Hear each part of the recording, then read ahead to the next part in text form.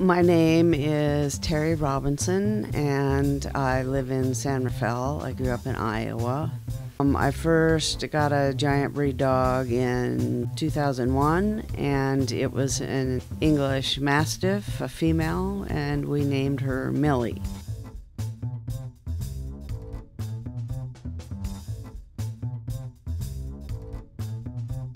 Well, I always wanted a horse, and I never got one, so I believe that maybe this is a substitute for a horse.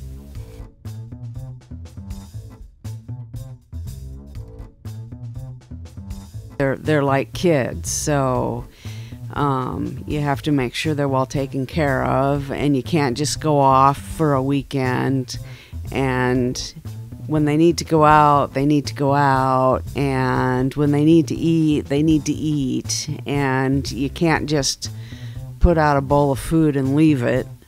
You have to make sure that they're well trained, otherwise they're difficult to take out on walks because they might jump on people, and it kind of freaks other people out because they're so large.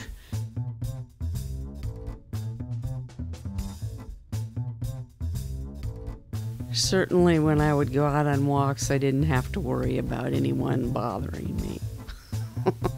Feel pretty safe when you're out walking with a big dog, even at night.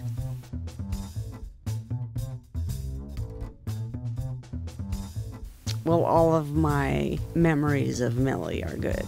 She was just a really good dog.